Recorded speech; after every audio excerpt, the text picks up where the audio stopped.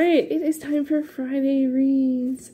Hey everyone, it is Shannon, and I'm super excited to be here today and to share with you this video. This is going to be my Friday Reads for Friday, June 16th, 2023. And in my Friday Reads videos, I share how my reading has been going, including what I finished, what I've started, and anything interesting I'm carrying over week to week. I was doing the weekly wrap-ups and TBRs after the currently reading challenge, but I think Friday Reads works a little bit better for me, and so I think I'm going to come back to it. I'm still trying to figure out what's the best combination of videos and best time to film and all that stuff. So I think Friday Reads is going to be where it's at. I really enjoy doing Friday Reads. I've been doing them, I think, since 2014. Wow, I haven't watched one of those videos in a long time, and I don't know if I know that initially the idea with Friday Reads was that you're supposed to share what you're reading up on the upcoming weekend. That's not quite what I do. It's more of a wrap-up, check-in, catch-up, chit-chat, and so yeah, let's get started. Do all of those things, and as always, starting with the finishes. I only have one big finish this week, and it's not even, like, I only have one. Well, we'll start with it. Anyway, so I did finish the series Falling Drowning by Yuko Inari. This is a manga series, a shoujo series, 3-volume series, and it follows a girl who is in high school. She has a friend that she's been friends with a long time, and she's trying to figure out if she has feelings for him because he has expressed that he has feelings for her. And at the same time, a new guy comes to school and seems really surly, so she tries to befriend him, and then there's some mystery involved, and there's the use of the amnesia trope, and overall I really enjoyed the series. I think it was just sort of like the right thing at the right time. I enjoyed the sort of, although it's quite steeped in emotions, it has a lot of, I don't know what it is. I don't know what it is about it. I think it feels kind of open-hearted to me in some ways. But I don't know. To be honest, I'm a little, it's not like I guess I'm not, maybe I think I don't like shoujo. But this one had sort of two concurrent stories of the sort of relationships and feelings and the development of that. And then also this sort of mystery-ish story with the amnesia, like the sort of trying to, trying to figure out or remember what happened. And I'm actually, to be honest, not exactly sure. Like, I'm sure what the reader knows, but I'm not actually sure what all the characters know, which is a bit weird, but it doesn't, for me, that wasn't a deal breaker. I enjoyed the character development and the emotional journey, and I did think it was nice that they brought together the story, like the mystery elements were brought together. It's not mystery per se, it's because they're not trying to solve a mystery, it's just the amnesia thing. But I was a little surprised at the direction,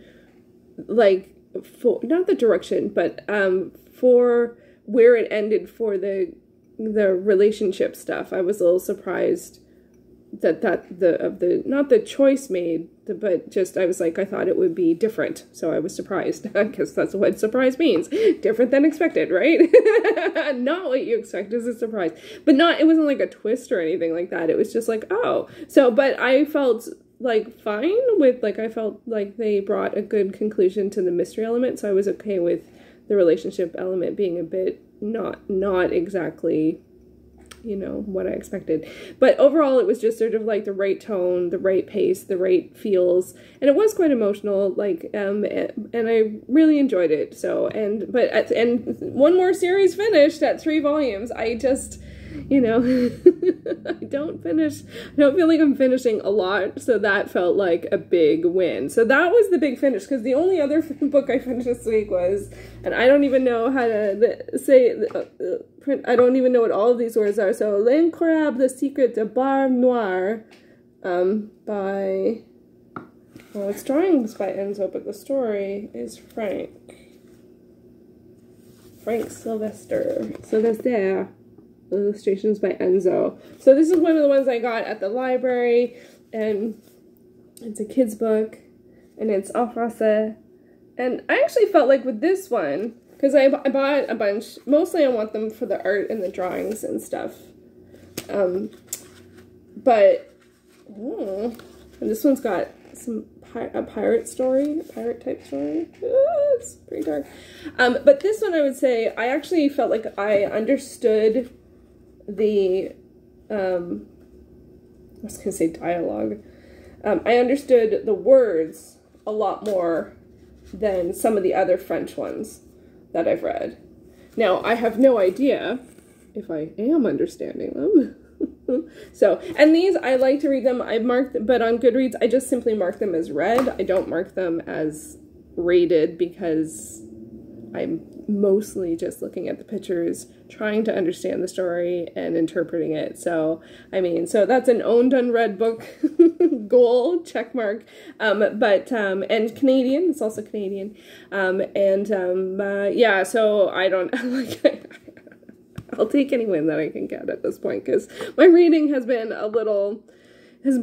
only okay at best, and I'm just trying to keep engaged and keep the habit up, because honestly I have not been reading as much, and I don't know if that's just like the time of year or after the big like push of the Currently Reading Challenge, if it always sort of quiets, or if something else is going on. So I'm just trying to stick to the habit. So anyway, I did start a few things this week. Some of them I mentioned in my TBR. I had 2 buddy reads to start this week, including Night of Darkness by Kinley MacGregor.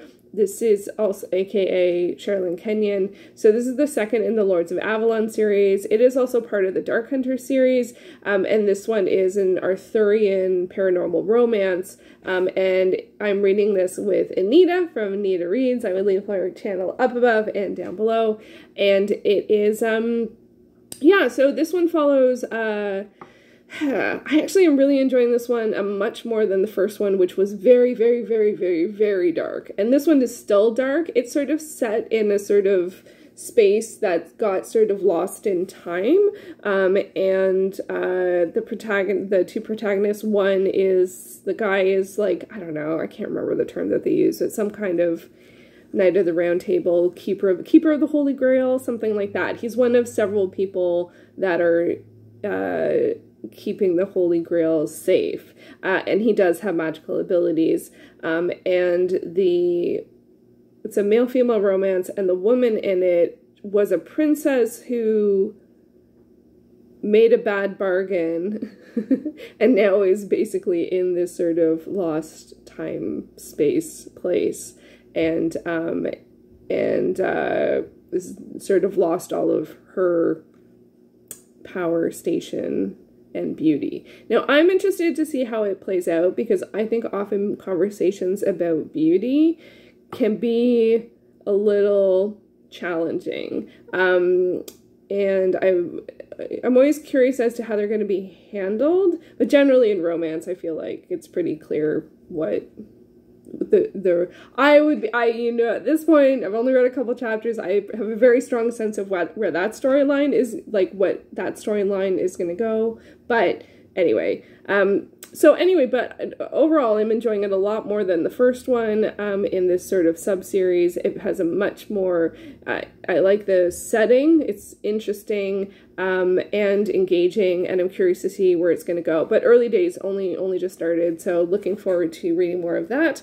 And then I also have started A Small Zombie Problem by K.G. Campbell. This one I'm reading with Izzy and Kay Kelly. The live show will be on Izzy's channel on Thursday, June 29th at 7 p.m. So this is a middle grade illustrated book about a boy who lives with his aunt, and they are sort of shut-ins, and he creates these dolls to keep him company. I'm still, again, early stages with this one. I have a hard, I'm not sure where or when the zombies are going to happen, though. I feel like I don't know if it's too early. I don't know. The series is zombie problems, so I imagine there's going to be zombies, but so far no zombies. There's just been butterflies, but no zombies. So there's the thing about butterflies. I don't know. It is quite. I am enjoying it. I haven't read a book like this for a while.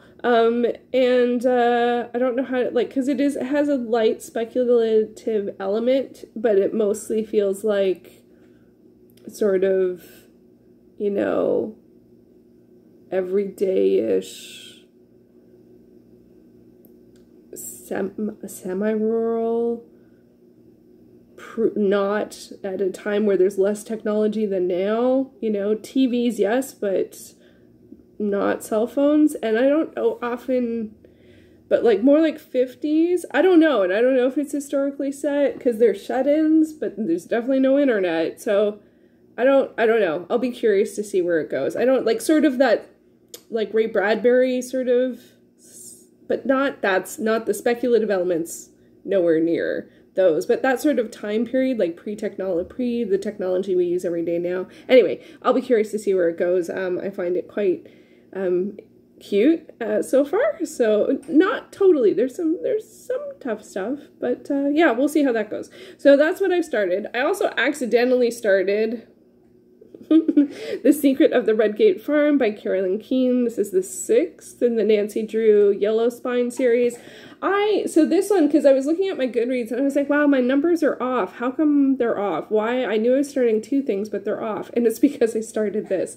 And I started this because I feel like for me, it's helpful to have something that's a bit of an easy read, something that's not too many pages, so it's not going to get stuck indefinitely on my currently reading. And previously, this would have been something like along the lines of Goosebumps or even Bunnicula, and I forgot I had one more Bunnicula to read. And I'm not loving this one. There's some outdated language in this, and it just sort of bothers me every time it comes up, and it comes up again and again, and it came up again and again in the last one that I read.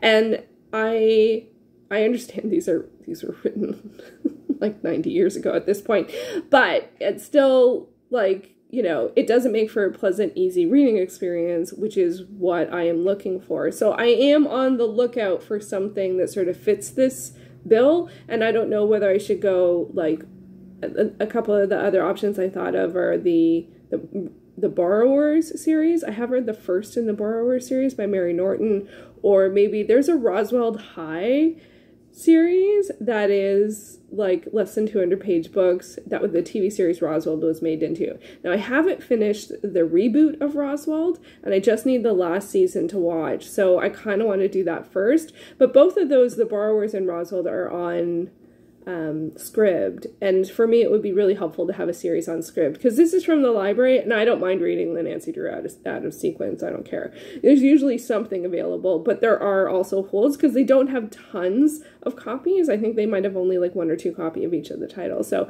and some of them are on Scribd too.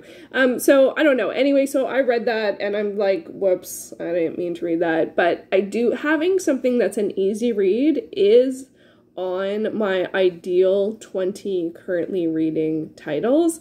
So although it does increase my currently reading on the whole, it actually does have a slot. So I'm trying not to be too like about it, but I'm a little about it. So I am also continuing to read madly deeply the Alan Rickman diaries. I haven't read very much, and I think my library borrow will expire either this week or mid next week, and I just feel I'm just, like, I want to get to the end of the year I'm reading, and I'm enjoying it, but I read so little of it, and I don't know if that's, I don't know, anyway, so that's frustrating, but it's really good. It was, he went to, it was the Oscars the year of, I can't remember.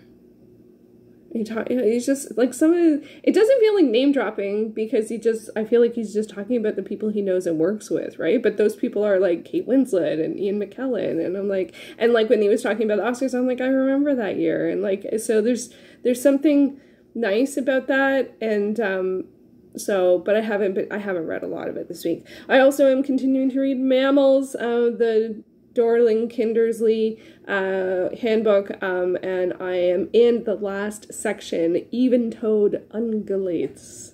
So camels. I can't remember if camels are even or odd-toed, but now I'm reading about deer. So I'm in the last section. I have, I think, about 60 pages left. So somewhere, maybe this month will be the month that I finish mammals. I do want to lightly finish 4 titles a month from my currently reading from May, and I think I finished 1, so I need to finish 3 more.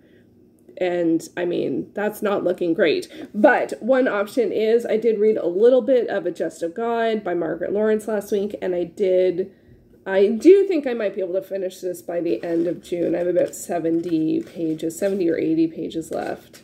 And then there's the afterword by Margaret Atwood. So it's really good, but I didn't read much of it. And I didn't read any of Story of Your Life and Others by Ted Chiang. I didn't get to the story. I was going back and forth whether I should just put this again on my TBR next week, but I think what I'm going to do instead, because sometimes I find that that just sort of stalls the energy, so I'm going to switch to the Conan the Barbarian stories, bind up, and the next story I have to read is Beyond the Black River, which is the 15th in the series. It's about 90 pages. It probably will take me 2 weeks, but overall I have 5 more titles from the Conan the Barbarian series that I want to read for a total of like 600 pages. So I need to make progress on that if I'm going to finish by my goal of Halloween. So we'll see how things go. So overall, I have to say, you can probably tell by my like, is that I'm a little like not happy with how little I'm reading. I'm a little flummoxed by it as well. I just haven't been getting to it, and I thought with the currently reading challenge I really would have really created and cultivated that habit of like getting to my reading every day or 5 days a week, and I just been like, yeah, no. Yeah, no. I'm just like, what am I doing? And I have read every day. I just haven't read a lot, and I haven't read like my assigned reading. I just did not do well at that. And I don't know what contributed to that. And I also, again, like as I said earlier, I don't know if this is just like after doing the currently reading challenge and being super focused for a very, intense period of time. Afterwards, it's like, woohoo, like I don't have to do it anymore, or I don't know, or if it's just that, it's summer-ish, and so I don't feel like reading. I don't feel like I have those seasonal ups and downs. I don't know what's going on, but I haven't gotten to my reading very much, and so, yeah. And I did, because I finished Falling Drowning, I am going back to the Wand Dance series for manga, and this one's about a teen boy who joins his school's dance team, and so I started reading the 2nd volume of that. I can't remember if it's complete. It might be complete. I don't know if my library has all of them, but that's the manga that I'm reading right now, and I'm continuing to read Usagi Yojimbo and Phoebe and Her Unicorn, which I've been reading all year. Well, Usagi Yojimbo I've been reading since like 2019, so but Phoebe and Her Unicorn, I'm getting actually pretty close. I'm reading Unicornado this time. I think I jumped ahead one because that was what was available, but I'm getting close to the end of that. That's a comics series about a girl who befriends a unicorn. I really like it. So yeah, I don't know. I think I guess I'm sort of up and down on how much thought or challenge or worry I should spend on the fact that I'm not reading as much. Like, is it just like, yeah, that happens, just whatever, or should I make more of an effort? I'm not feeling a bit ambivalent, so I don't think I'm going to be making more of an effort. I don't know. And it also is still sort of like early in the month, so I feel like, yeah, I'll get to it later. That's just like not really my way, but I think sometimes it happens. Anyway, in terms of videos, I am hoping to film a film update of the movies that I watched and my progress on my film goals. I do also have a bunch of TV shows that I haven't talked about in ages. I haven't done any TV musings in ages, so I have at least 3, maybe 5 videos about TV shows that I have seen or got up to date with or finished, like completely finished or close to completely finished, or I'm considering it complete. So hopefully those will come down probably a bit later. I have to sort of figure out how I want to structure those in terms of what I want to say, like how I want the videos to to be. But hopefully the film update will come out later this weekend or early next week. So fingers crossed on that one. So yeah, there's my bit of my rambly, like, Friday reads. I am happy to get back to Friday reads. I do think that that works for me better on a sort of general week-to-week basis. And as I said, I've been doing them for like years, like 2014. It's such a staple, but I also feel like it doesn't pull tons of traction like outside the week it gets released, but I'm not worried too much about that, like, and I'm not worried if people can't see each and every one of them. I feel like it's just a nice way to catch up, like, you know, hang out with friends at the end of the week and just catch up, chit chat, that kind of stuff. And so that's sort of my philosophy behind them. And so yeah, and so I hope that it was a good chit chat, catch up, update. Feel free to let me know how you're doing. Do you find that you get sort of, I don't know if I'm in a reading slump, I don't think that's what it is, but do you find you have waves of like when you're like read a lot more and then read less? Do you have techniques to combat that, or do you just be like, hey, that's how that week was? I think I might need to have some more relaxed energy on that. It's not generally my way, but yeah, let me know how your reading goes. Do you have those waves of energy or volume, and do you just let it lie, work to combat it, or have another approach? I would love to hear your thoughts, and I would love to hear how your reading has been going, and I'll be back with another video soon. Thanks for watching.